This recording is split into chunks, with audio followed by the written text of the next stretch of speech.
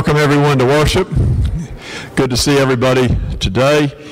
Now the bulletin says this is the 6th Sunday after Pentecost, and that's liturgically correct.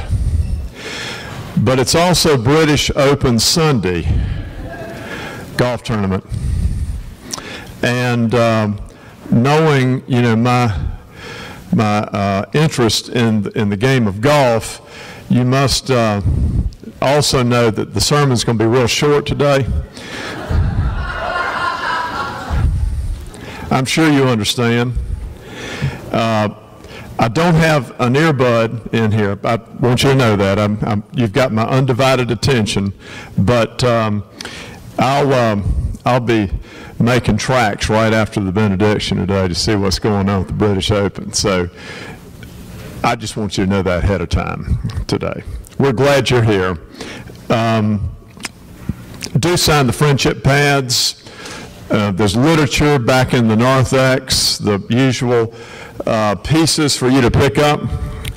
And we are at the point of saying, now let us worship God.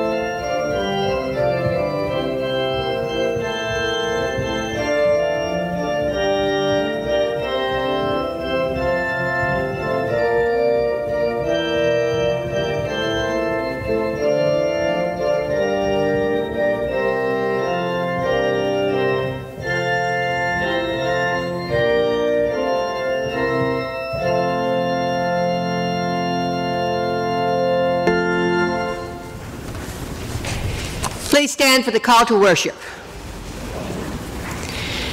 Christ is the image of the invisible God, the firstborn of all creation.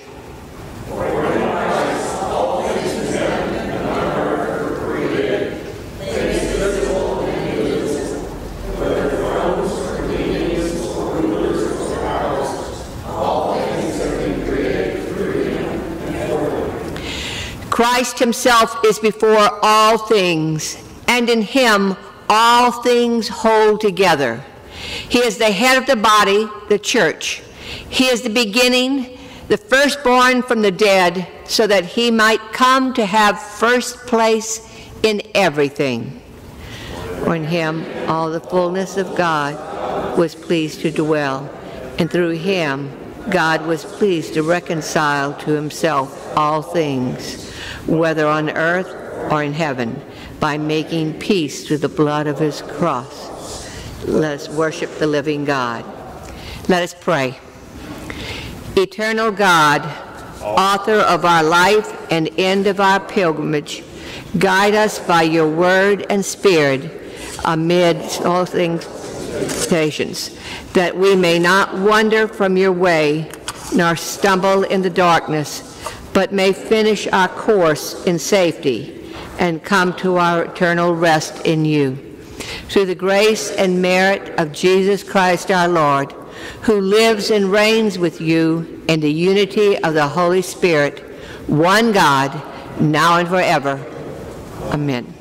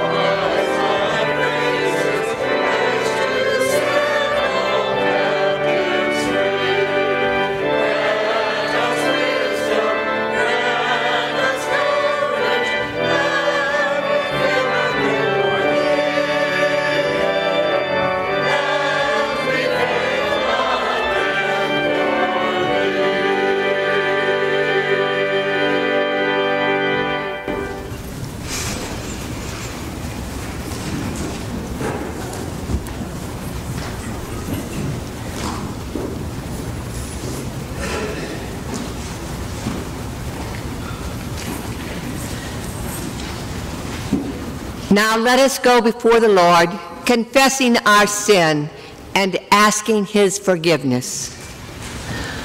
Holy and merciful God, in your presence we confess our sinfulness, our shortcomings, our offenses against you. You alone know how often we have sinned in wandering from your ways, in wasting your gifts, in forgetting your love. Have mercy on us, O Lord, for we are ashamed and sorry for all we have done to displease you. Forgive our sins and help us to live in your light and walk in your ways for the sake of Jesus Christ, who lives and reigns with you. Amen.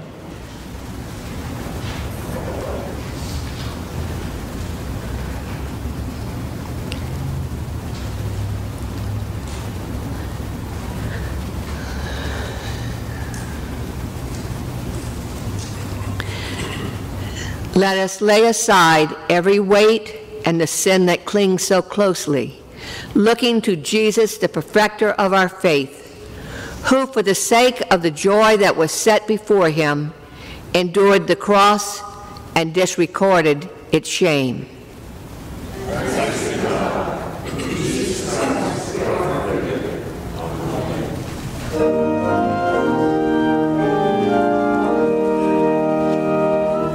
Glory be to the Father, and to the Son, and to the Holy Ghost, as it was in the beginning, is now, and ever shall be, world without end.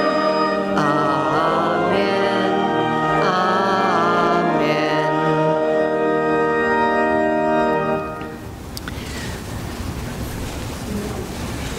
Yep, that's what I heard. We have no children this morning, No. but So he that said, doesn't mean we still can't give a children's sermon. So what do we have to do to make God love us more? That's what I'm going to tell them. Nothing. Okay. Going to talk to the kids about, what do you do with your friends to try to make them like you? And the bottom line is, what we all know, nothing we can do to make God love us more, nothing we can do to make God love us less. In the spirit of being concise, that's the bottom line of the message. Amen. Very good. That was a whole lot.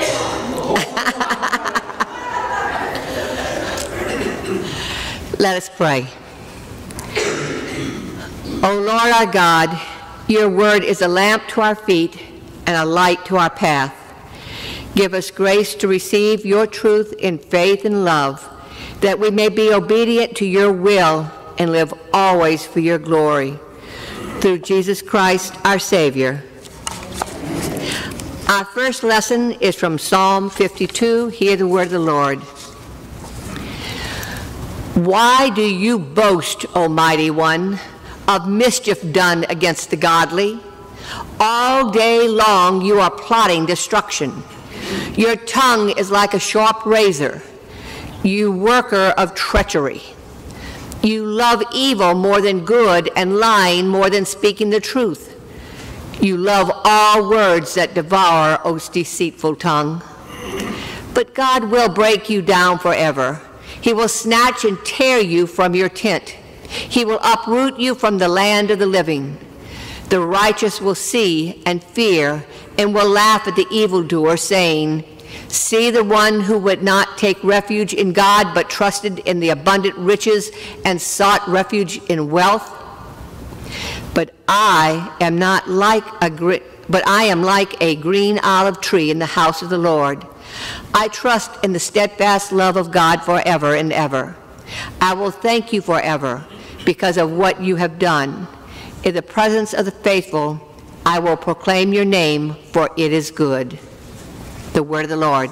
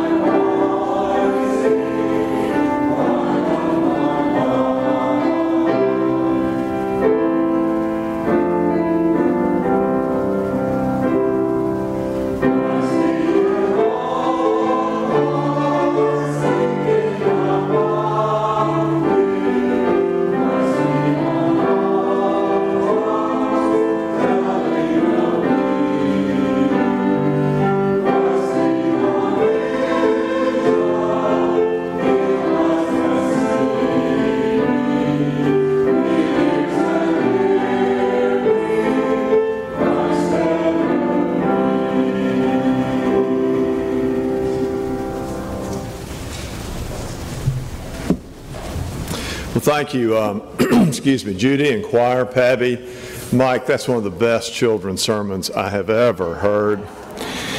And in the spirit of being concise, I like that. Just a nice segue there. And I was thinking, you know, British Open Sunday does have its advantages. You get to beat all of your friends and neighbors to lunch at Frank's. You get there earlier than anyone else, right? Or Mansour's. So I'll get you out of here a little soon today, and you can enjoy that benefit. Second lesson is from the 10th chapter of Luke, verses 38 through 42. Let us hear now the good news. Now, as they went on their way, he, Jesus, entered a certain village where a woman named Martha welcomed him into her home. She had a sister named Mary who sat at the Lord's feet and listened to what he was saying. But Martha was distracted by her many tasks, so she came to him and asked, "Lord, do you not care that my sister has left me to do all the work by myself?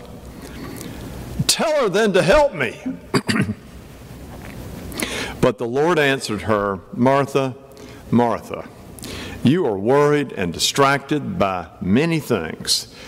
There is need of only one thing. Mary has chosen the better part, which will not be taken away from her." The word of the Lord. And may the words of my mouth and the meditations of our hearts be acceptable in your sight, O Lord, our strength and Redeemer. Amen. Well, back in college, after my second year, I moved off campus into a 3-bedroom apartment, and one of my roommates was a guy named Stanley Kaiser. The other roommate was coming a couple of weeks later. So Stanley Kaiser and I lived in this apartment, just the two of us, for the first couple of weeks, and it was great. You remember your own college days, and you know, it was so great to have to move out of the dorm, get out of that confined atmosphere and all the rules and regulations, and have your own place. It was, in fact, for myself, the first time that I had ever lived on my own without parental supervision. That is, without having my mother clean up after me. Now, I don't need to go into detail here, but after 7 days of hamburger and tuna helper, you should have seen our kitchen sink. It was a few Petri dishes short of a biology lab. That's when the next guy moved in, a guy named William Hubbard.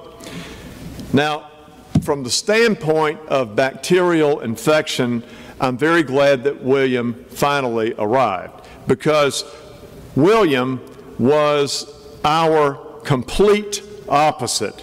Think Felix Unger to our Oscar Madison from The Odd Couple. He was a meticulous housekeeper. You might say he came by it honest. His father was a dry cleaner.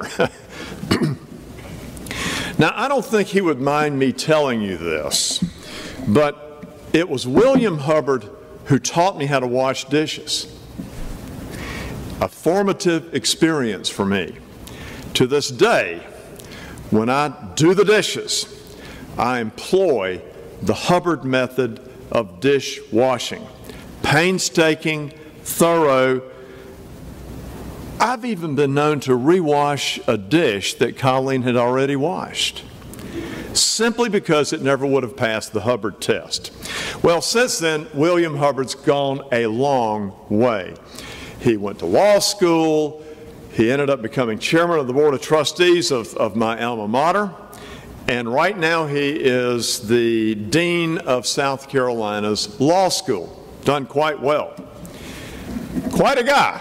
Quite a guy. Still, with respect to today's story, not a man after Jesus' heart.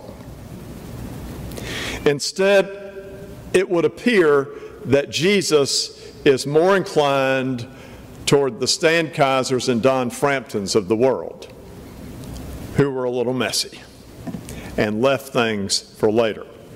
Those for whom tidiness could wait, whose office desks are piled high with little signs that read, "A clean desk is the sign of an idle mind."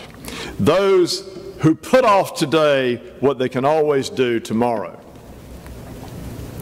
Now then, in one of the most delightful stories of the New Testament, in which no one is plagued with demons, no one conspires to make Jesus look foolish, and no puzzling, paradoxical statement of Jesus is uttered, in this story that we have today, our Lord gently reprimands a woman for doing the dishes. That's what's going on here. Now, its appeal, of course, lies in its relevancy to actual human life. Sometimes it's kind of hard to take Scripture and apply it to real life. It's tough. Sometimes it's almost impossible to do. But this one's easy. Then, 2,000 years ago, people would busy themselves with routine tasks. Now, people still busy themselves with routine tasks. Now, there's nothing wrong with doing the chores. Sometimes they take our mind off of our worries. Lots of times they do. You've heard of work therapy. Sometimes they must be done before we can think clearly. That is my wife to a T. And I know she's not here to defend herself, but she would agree. She has to get things cleaned up and put away before she can think clearly, she says. And I understand that. No one wants her sink to look like a biology lab. The point of today's story is not the relative merits of routine tasks that must be done. The point of today's story is knowing when to set them aside. Today is a lesson in discipleship. It's a lesson in what it means to follow Jesus. So today, Jesus visits with a woman who is devout, who has trouble hearing the Word of God because she's too busy doing stuff.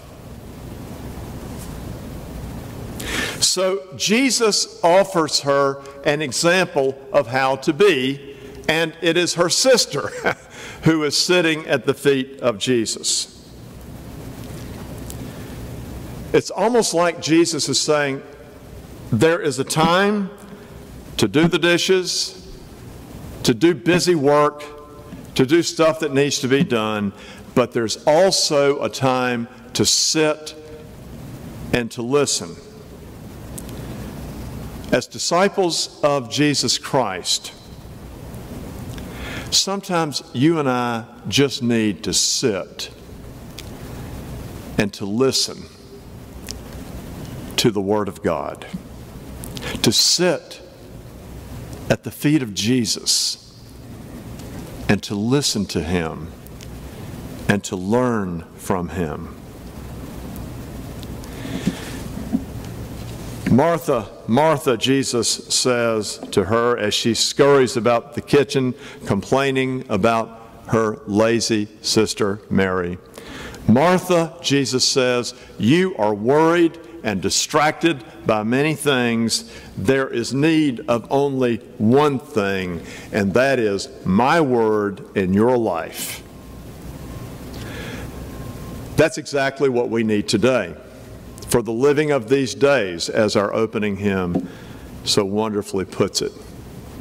The Word of God in our lives is what we most need for the living of these days. Challenges abound. We live in a sinful and a broken world.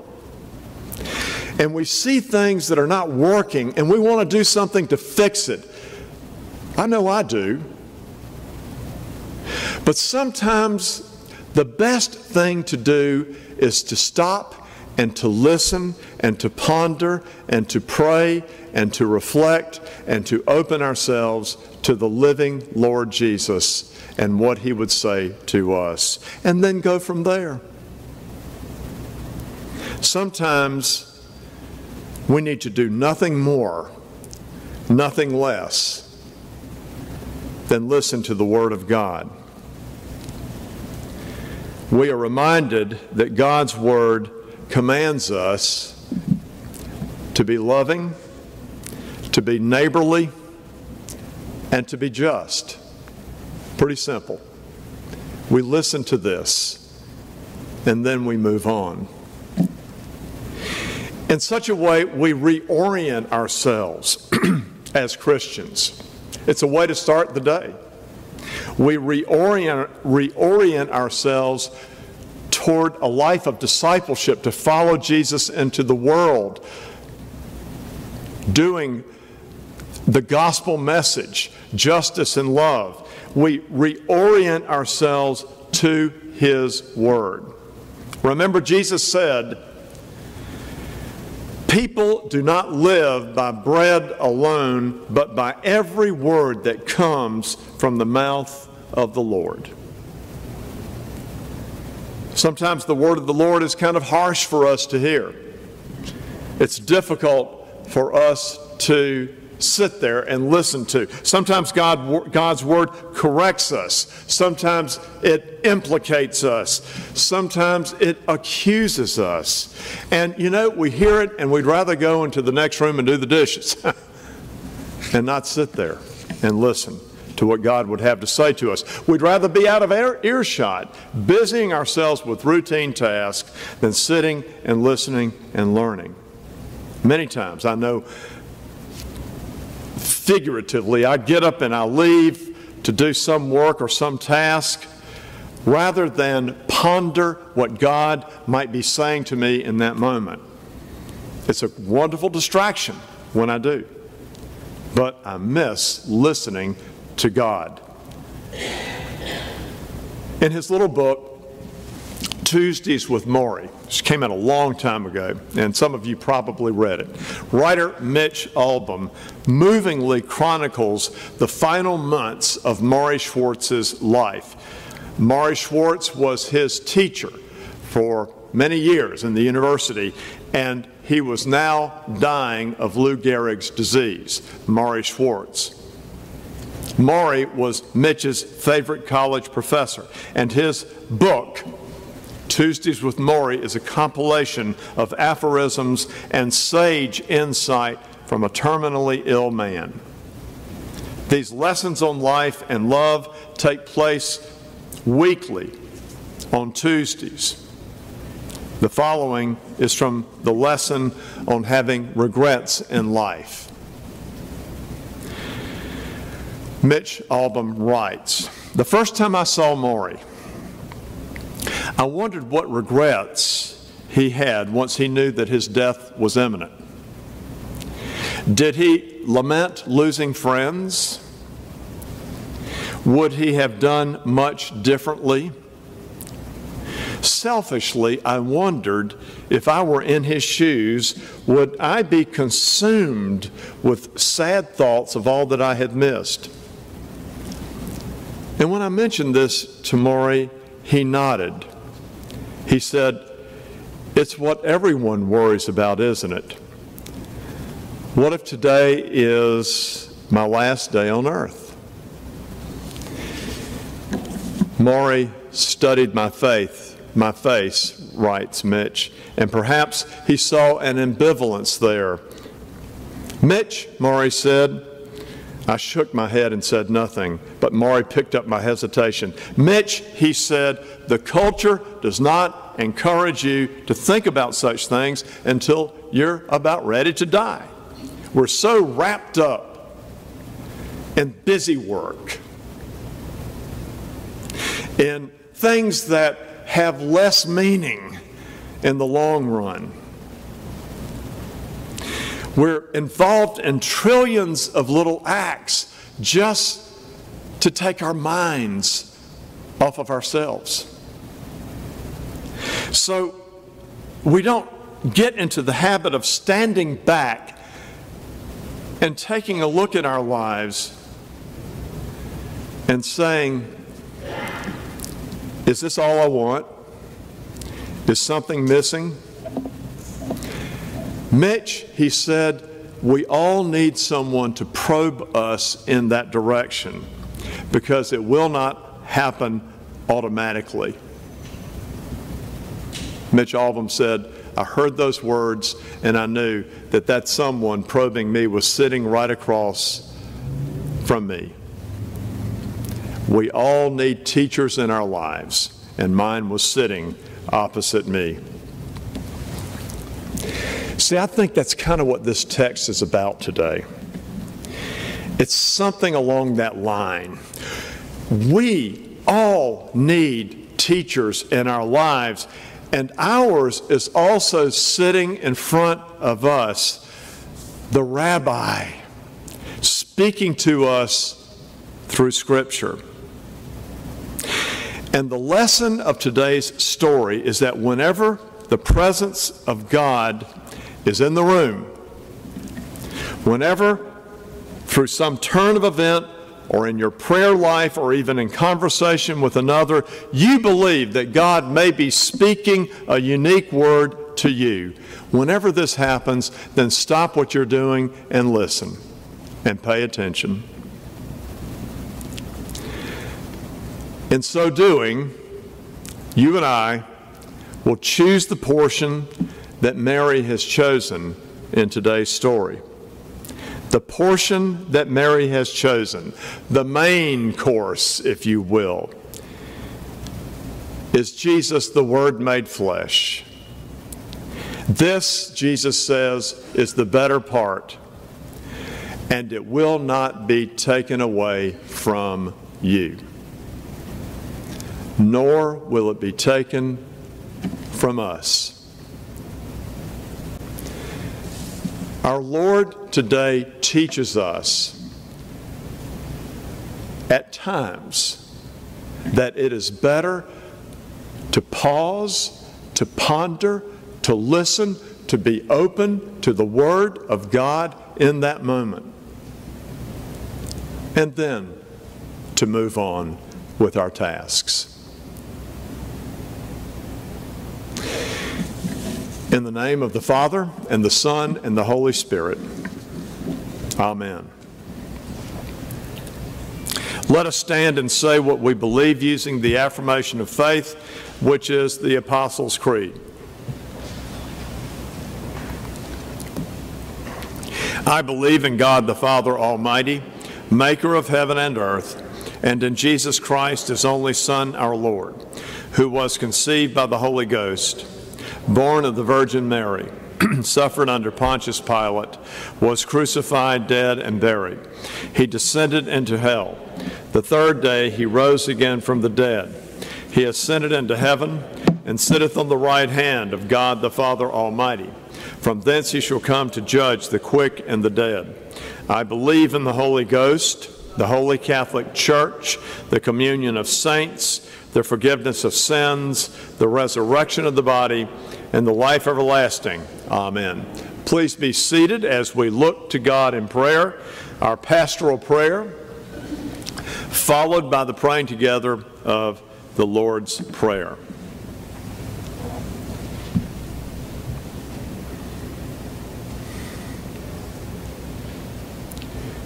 Gracious God, you taught us to pray not only for ourselves, but for people everywhere. So hear us as we pray for others in the name of Jesus Christ. Inspire the whole church with your power, unity, and peace.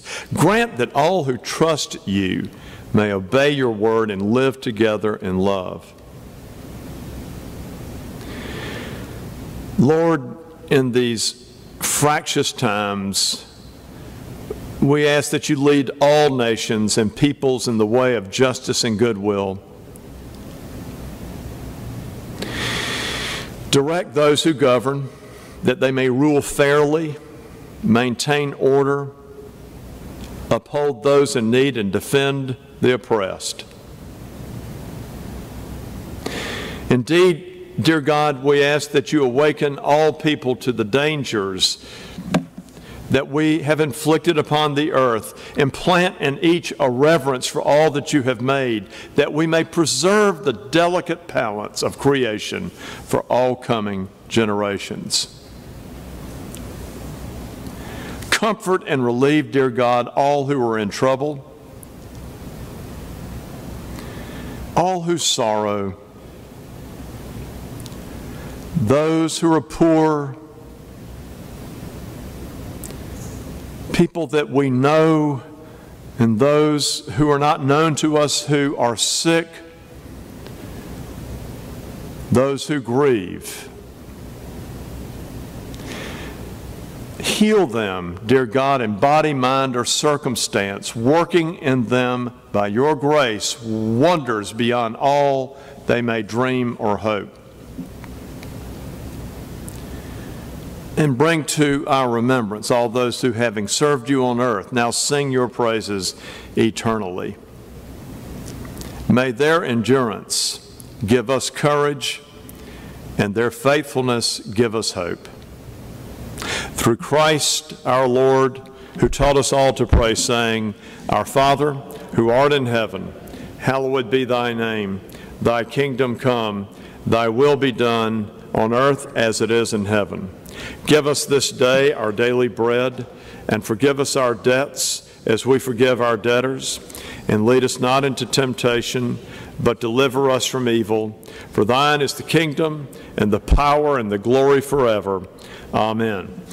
Now, let us remember the words of Christ, how he said it is more blessed to give than to receive. Let us give our morning offering.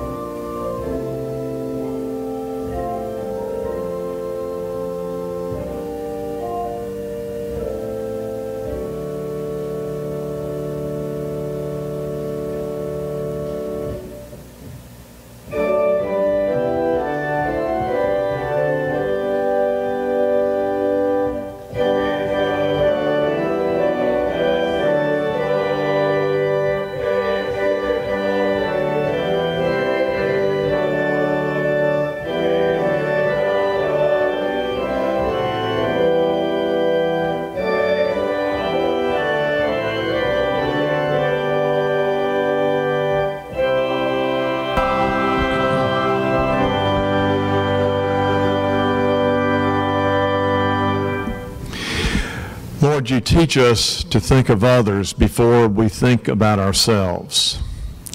You teach us to be giving and generous people. You teach us that the good life is the giving life. And so receive this offering in that spirit. We willingly bring to you this that we set before you now, these gifts, and ask you to use them to your glory and us to your service. In the name of Christ, amen.